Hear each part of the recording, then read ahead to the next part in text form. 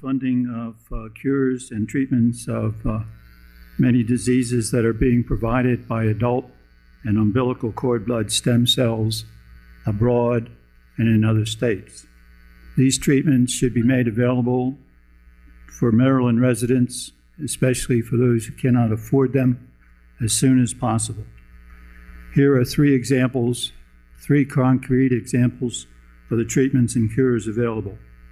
Number one is heart disease, the number one killer of men and women in the United States.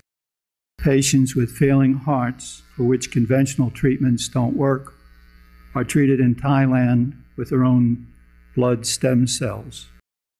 The patient's blood is sent to a company called testified in Israel, where it is processed to generate millions of stem cells and returned to Thailand. The stem cells are injected into a patient's heart during a 2-hour surgery. This treatment restores heart muscle and capillaries. 75-year-old Don Ho, the Hawaiian crooner, was unable to walk across a room due to a heart failure. He said of himself, "I'm a goner." He was operated on with his own blood stem cells December 6, 2005, and he minute nightclub act on January 22nd, this past Sunday.